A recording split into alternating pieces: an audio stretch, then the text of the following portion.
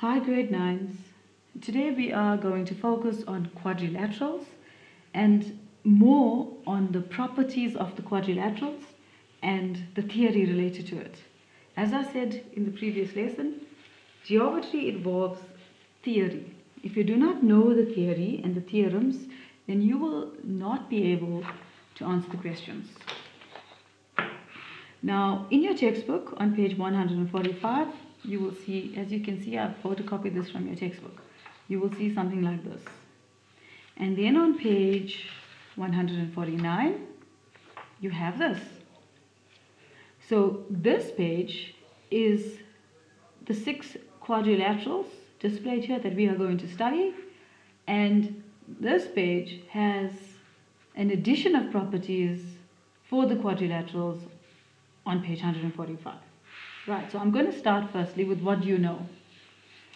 And please bear with me, there's lots of talking here and it's theory. I'm going to go over one or two of the shapes and then I'd expect you to study this. You need to know these pages, especially page 149. In fact, you don't have to worry about page 145 because the same concepts are indicated here on page 149.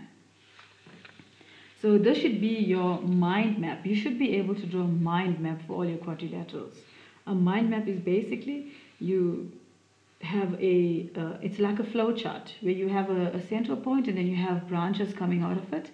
So if you have the central point being the quadrilateral, you can have the properties on the branches. You can do it in whatever way you want to, as long as you understand all the properties or you know all the properties and what they mean. Now, what are properties? I'm using the word quite often. Properties are characteristics, so they are facts that makes a shape, or it defines a shape. So let's look at number 1, a parallelogram. So I'm going to look at this one. A parallelogram is a quadrilateral. A quadrilateral is a shape bounded by 4 straight lines.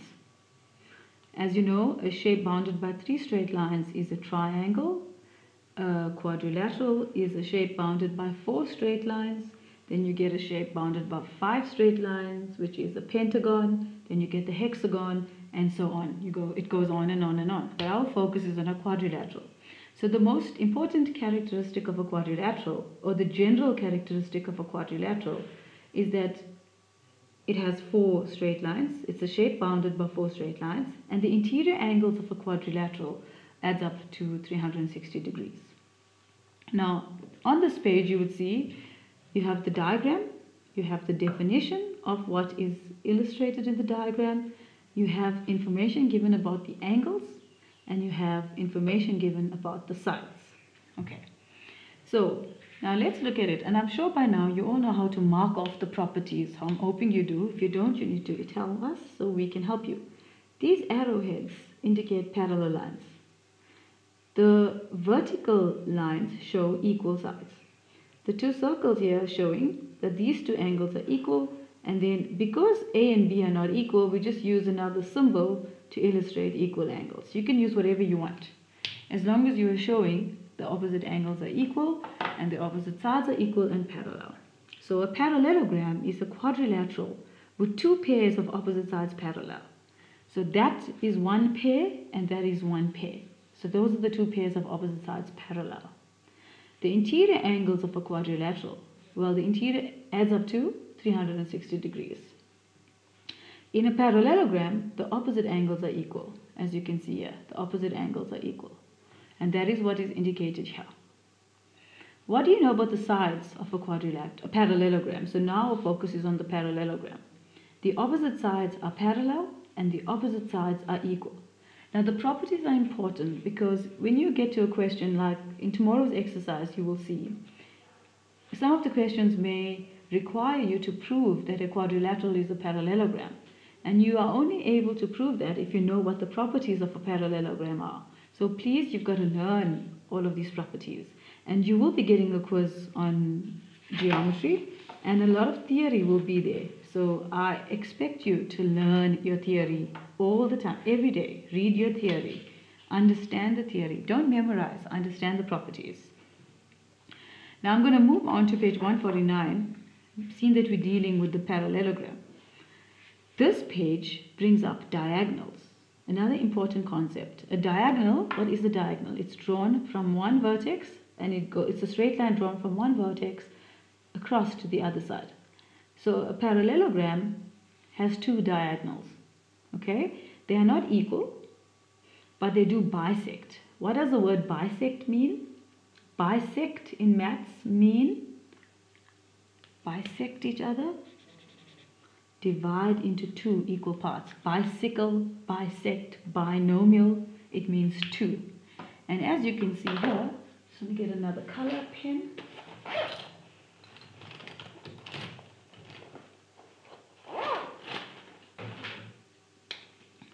This line and that line. So this diagonal cuts that diagonal into two equal parts as indicated in the diagram.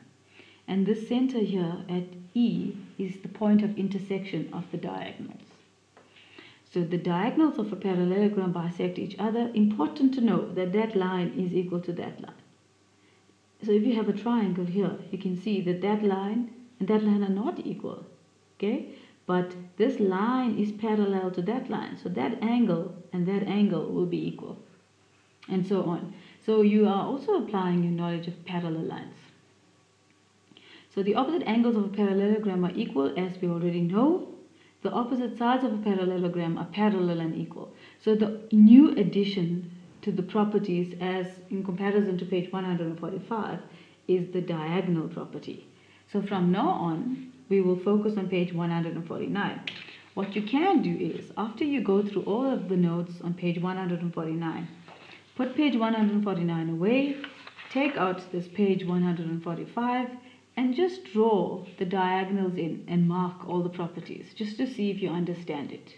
That gives you an indication of whether you know the properties. Or if you don't want to do that, take your workbook and start from scratch. Draw each shape and mark all the properties. Now we have the rhombus.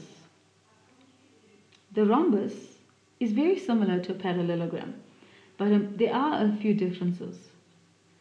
A rhombus has all four sides equal, or we say adjacent, the sides next to each other are equal. The diagonals of a rhombus intersect at 90 degrees. Very important concept to remember. The diagonals of a parallelogram, they bisect, but they don't bisect at 90 degrees. A rhombus does. And when you do construction, or when you did construction, you would understand why. The diagonals of a rhombus bisects its angles. So as you can see here, A is divided into two equal parts. C is divided into two equal parts. So is B and so is D. But with a parallelogram, you didn't see that happening. So the angles are not bisected in a parallelogram. The diagonals in a rhombus bisects the angles. Okay, please remember, important. And then the other properties are the same. The opposite sides are parallel and the opposite sides are equal. A rectangle, so we say normally a parallelogram is a sleeping rectangle. They have similar characteristics, but they also differ. The difference, the major difference, is that a rectangle is fixed. It has four fixed 90-degree angles. A parallelogram doesn't. So angle A, C, D, and E change depending on the angle. For a rectangle, the angles do not change. So which means that that distance from A to C will always be the same as the distance from B to D, because it's four 90-degree angles fixed. So the diagonals in a rectangle are equal, as opposed to a parallelogram and a rhombus. A rhombus and a parallelogram do not have equal diagonals because their angles are not fixed. It's not fixed values. A rectangle and a square have 90-degree angles. They will not change, so their diagonals will be equal. So another task for you can be, to understand the properties, is to write down the similarities between the quadrilaterals. Write down the differences between the quadrilaterals. All of that would help you. It's actually very important to understand the difference in all the properties and quadrilaterals. Now the rectangle, same properties as a parallelogram, where opposite sides are equal and parallel. The diagonals are equal, but the diagonals do not bisect at 90 degrees. The diagonals bisect each other. As you can see here, these bisected parts are all the same length because the diagonals are equal. Okay, so that's the rectangle. If you look at the square, a square has similar properties to a rectangle. It also has similar properties to a rhombus. Now, a square is similar to the rhombus because all four sides are equal. A square is similar to the rectangle because the four 90-degree angles. Okay? A square is similar to a rectangle again because of the diagonals being equal. A square is similar to the rhombus because the diagonals bisect at 90 degrees and the diagonals bisect the angles. Now, because the angles in a square are 90 degrees, bisect means each angle is divided into two equal parts. So it is given that 45, 45, each little section will be 45. And this is only in a square because it's fixed 90-degree angles that are bisected, divided into two equal parts. That takes care of the square. Everything that I'm saying to you is here. So what I'd like you to do after this lesson is to go through your textbook, look at every single point, look at the diagram, draw the diagrams, and write down the notes. Now, this is a trapezium. A trapezium is slightly different from the four quadrilaterals discussed. And if you look at it, the diagonals of a trapezium intersect but don't bisect each other. Okay, intersect meaning they cross each other, but they do not bisect, meaning that line is not equal to that line and that line is not equal to that line. For obvious reasons, the shape of a trapezium is completely different. The opposite sides are not equal, and there's only one pair of opposite sides that are parallel. So that property of the diagonals bisecting each other cannot apply in a trapezium. An important property of a trapezium is that it will always have one pair of opposite sides parallel. AB can equal to CD, but not always. If you have that situation, then it becomes an isosceles trapezium. Okay? But as you get through the questions, you will come across different types of trapeziums. Excuse me. And then moving on to the kite. The kite is also an interesting quadrilateral. It's different to the other quadrilaterals in many ways. Adjacent means AD and CD. Those sides are equal. AB and BC are equal. Now it has two diagonals. The diagonals are not equal. But this diagonal bisects those angles, meaning those two dots are showing you that those angles are equal. And those two arcs are showing you that angle B is divided into two equal parts. But angle D is not equal to angle B. However, if you fold the kite on this line, angle A will equal to angle C. So it's symmetrical on that line, but it's not symmetrical on that line. So watch the kite. The kite can be very confusing. A common characteristic though, is that the diagonals intersect at 90 degrees.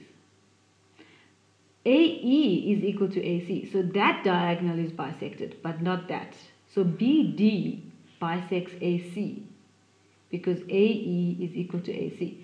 And again, you've got to learn all the properties to remember them. Draw the diagrams, read the theory, and you will be fine. I guarantee you, you will be fine.